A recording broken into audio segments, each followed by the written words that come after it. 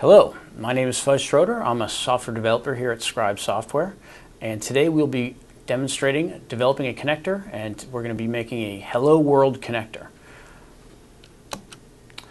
So the goals for this are to provide a minimal implementation of a connector so we can see how a connector interoperates with the Scribe online system as a whole. This is not going to be real world code, so this is not an example of a connector that does anything super useful or provides examples of logging or exception handling or things like that. So it really is just to see how it interacts with Scribe Online. All right, so let's start building the HelloWorld connector. I'm going to switch over to Visual Studio here, and I will need to create a new project.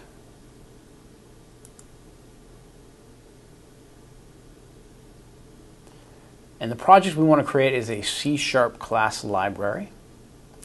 And I'm going to call this HelloWorld.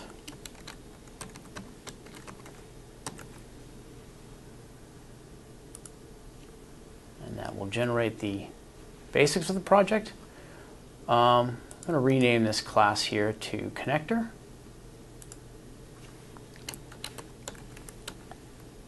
Because that's the class we're going to create here.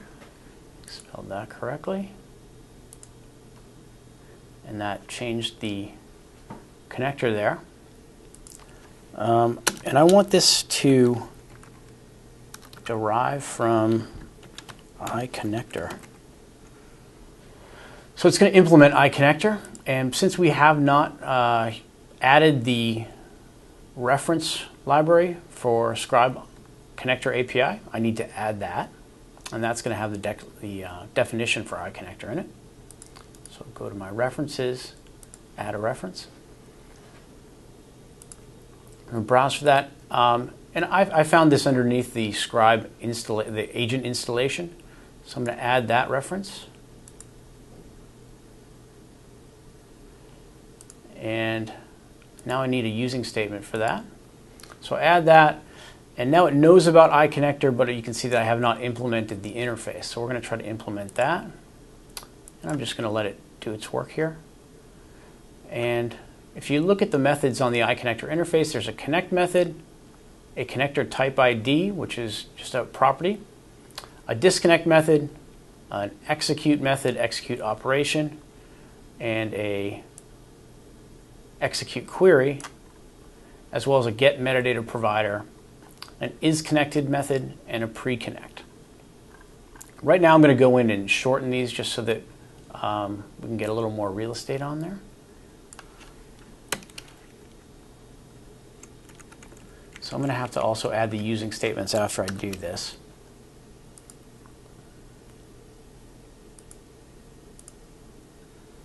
There we go. Now I should be able to clean these up as well. And this is just so you can see a little bit more on the screen as we do this, and it's a little cleaner code.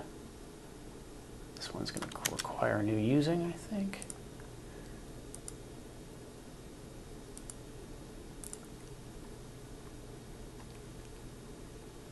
And so that looks like a little cleaner implementation there. And then back to what we're doing here in this demonstration here, we're going to be talking about discovery of the connector. So we need to let this connector register. So I've built this. I'm gonna build that connector. So we succeeded with that build, but we haven't implemented anything real right now. And now I want to go back into, into Scribe Online and show you what we're trying to do here. So if I go to what we want to do now is create a new connection of our new connector type. And if I go into connections here, you'll see that in my list of types, I do not have the HelloWorld connector. And that's really what we're trying to do here. We're trying to register the connector with Scribe Online so that it is aware of this new connector that we're building. So that's the first part that we're going to be trying to do here. Okay, so we'll go back to we're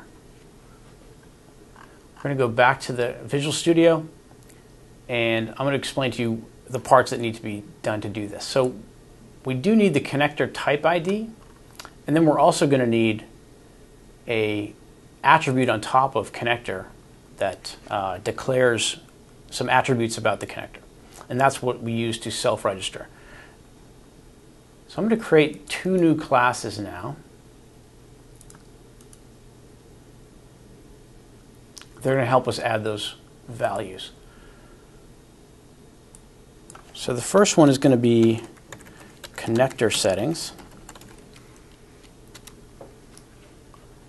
I'm just going to use a little hotkey here. So this connector settings has some values: the connector type ID, the connector version, the description, name, and whether or not it supports cloud. As you can see, I've filled these all in, but I need to add a GUID for the connector type ID. So I'm going to use the create GUID to do that. I think that's probably the best format.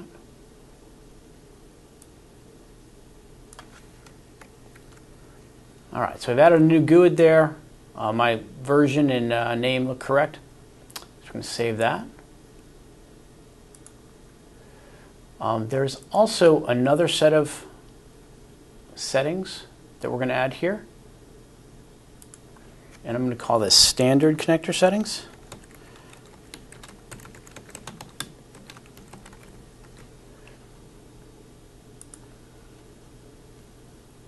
And this has connector settings that really don't change for third-party connectors very often. In some cases they might, but in most cases they will not. So really, no connectors right now are using any settings UI information, so we just keep that blank in 1.0. The connection UI type name is going to be the generic connection UI, which means we're going to use a form builder to build our connection UI that's built into Scribe Online, and we're going to have the UI be 1.0 because we don't really use that at this point. So those are all pretty standard, and you can reuse this file in your own connectors if you'd like. Let's build that, make sure we got everything correct. Okay, so now what we need to do is add that attribute in front of on top of the connector. So right there is what it looks like. It's called Scribe Connector. You can see we got a little red squiggly line under that, which I think is saying that we need to add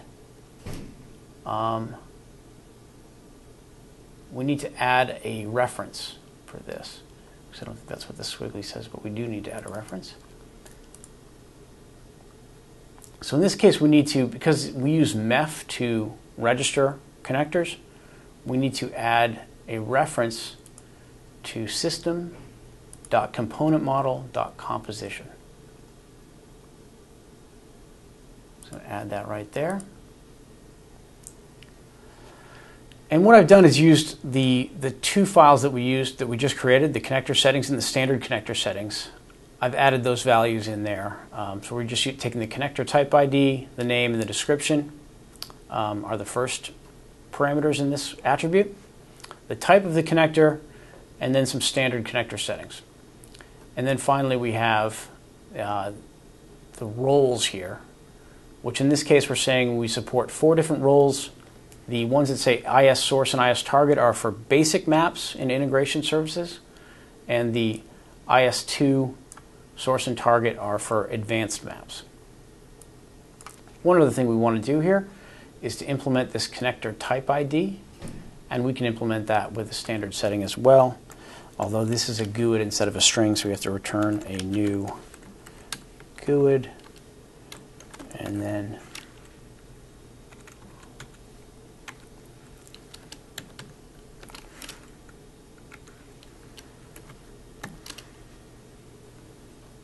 that should return our GUID properly.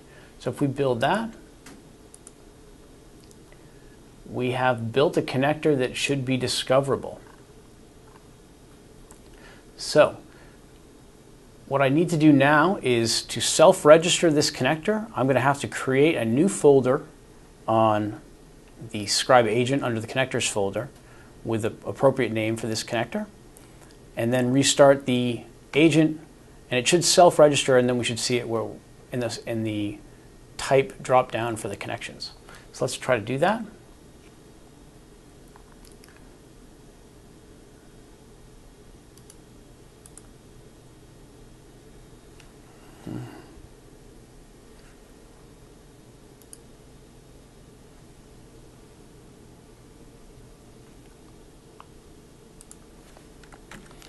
Go to services.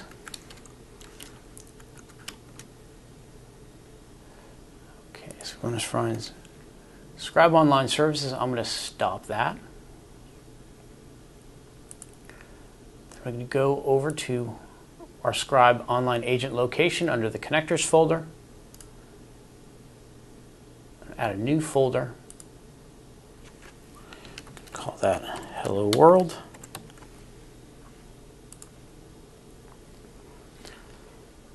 And then what we want to do is add the output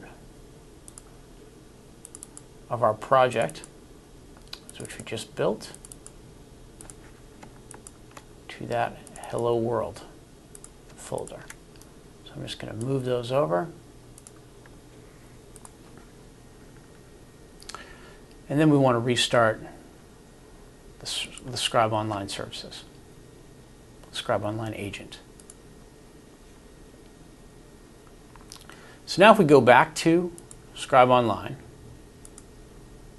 we can see that the agent is shut down. And one thing to note here is that when Scribe Online restarts, it's going to immediately send a message saying that it's restarted.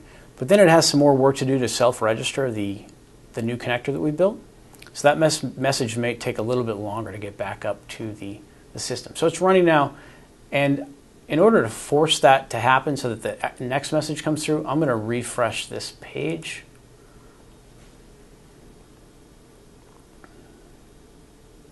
There are some syncing capabilities that happen, but sometimes they take a little bit of time to happen. And really refreshing the page will be the easiest way to get that information across in a timely manner. Okay, so we're back in.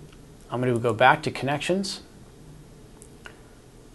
I'm going to create a new connection.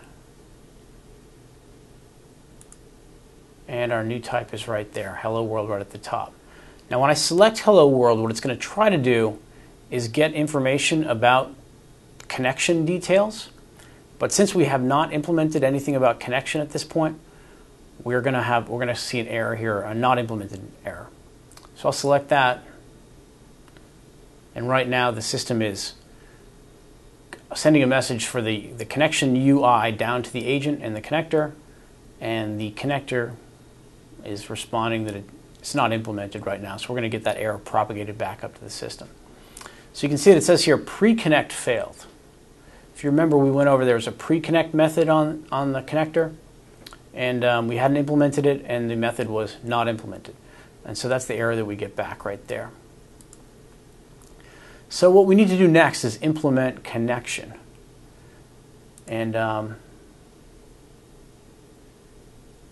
before we go on a little bit further, we just want to give you a quick overview of the whole section that we're going to be doing here. So we just did discovery, and then after that we're going to follow up with connection, or connecting. Then we'll move on to, and connection is going to create specific endpoints for data, and then on to metadata, where a specific connection is going to describe the data and actions, or the types of data and actions that it can use. And then we'll move on to data, where we'll first do reading data, and then later writing data. Okay, and that's the beginning of our tutorial here on the HelloWorld, and we'll move on to connection next.